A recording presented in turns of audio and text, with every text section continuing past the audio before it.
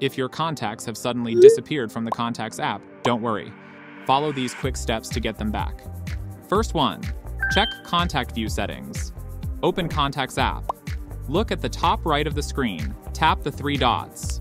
Select View by Storage Location. You may see options like Google Account, Phone, or Sync. Select All Contacts to ensure everything is shown. If this doesn't work, then try second one, sync your contact accounts. In the Contacts app, tap the three dots. Then go to Settings. Scroll down to Sync Contact Account and tap on it. The list of accounts will appear. Now at the bottom, click on Sync. It will take a few seconds, and the contacts from the Gmail accounts will be synced. If this method doesn't work, then try next. Third one, check app permissions. Go to Phone Settings. Scroll down and tap on Apps. Search and select the app, example WhatsApp. Tap on Permissions. Click on Contacts. Make sure it's set to Allow. This gives the app access to your saved contact names, not just phone numbers. If this step doesn't resolve the issue, then try. Fourth one, update software.